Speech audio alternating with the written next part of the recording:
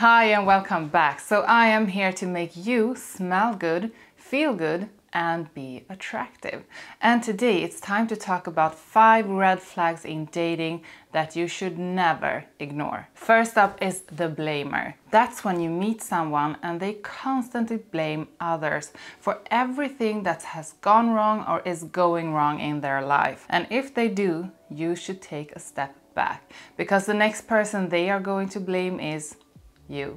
And sometimes things that do happen is more someone else's fault than your own, but not always, almost never actually. And if the person you are seeing always blames others, it's a sign that he or she is not capable of taking responsibility for their own actions. Another thing that stands out in this kind of behavior is the inability to apologize. Never ever saying I'm sorry and taking responsibility for something that they actually did. This kind of person is someone that you don't want to end up in an argument with, because it will always be your fault and you will always be the one to blame. And one thing is for sure, this kind of behavior doesn't get better with time. It gets worse. Next up is the ghost. This is a person who always leaves you wondering, coming in and out of your life as he or she wishes, like you are the freaking McDonald's drive-thru. You meet up a couple of times and when you do,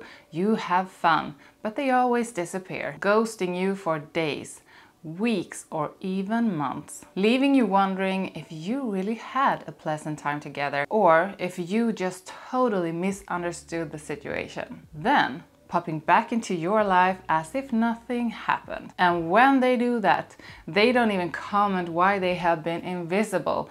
And if you ask them about it, they may gaslight you and blame you for being crazy or controlling. In a light version, this doesn't seem like such a bad behavior. I mean, people live their life, things happen, and you can't be there 24/7 for someone that you are dating. But please, never ignore this red flag because this is going to get worse. Coming up is the texter.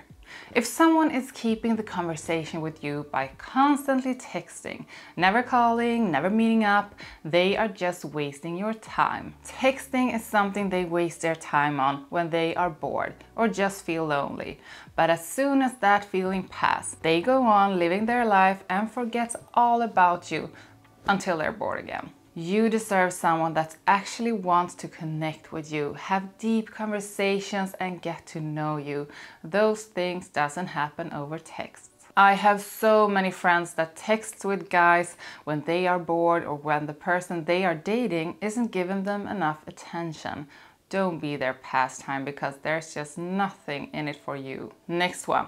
The bullshitter. If you date someone that's just constantly bad-mouthing their ex, they are probably not ready for a new relationship. If they moved on, they would have no need for bad-mouthing the person they no longer have a relationship with. This person will not be able to love again before they have let go of their anger and their hurt. And this is also a red flag for someone not taking responsibility, always blaming others. But as most of us know, in a relationship, it's always a matter of 2 people behaving in different ways, both wrong and right. And blaming only the ex shows again that this person is not capable of seeing their own flaws. And even if their ex was a real psychopath and acted all wrong, there is still no reason to badmouth someone on a regular basis if you have moved on. Now don't ignore this red flag because you will be wasting your time on someone that's not ready for your love. Time to talk about the insecure needer. So trust issues is like poison.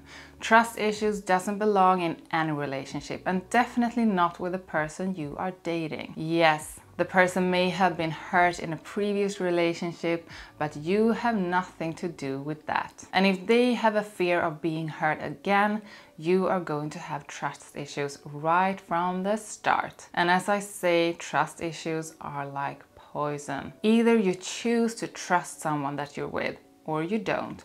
And if you don't, you shouldn't be with that person. It's as simple as that. And that's what love is about. throwing yourself out there, being vulnerable, always at the risk of being hurt, but for the right person, it's worth it. And the right person doesn't have trust issues, which they stick on you. That's 5 red flags in dating that you should never ever ignore. There are so many red flags, so I could go on forever, but instead tell me in the comments about red flags that you never ignore when dating. Like this video, subscribe for more videos with me, and I will see you next time. Bye!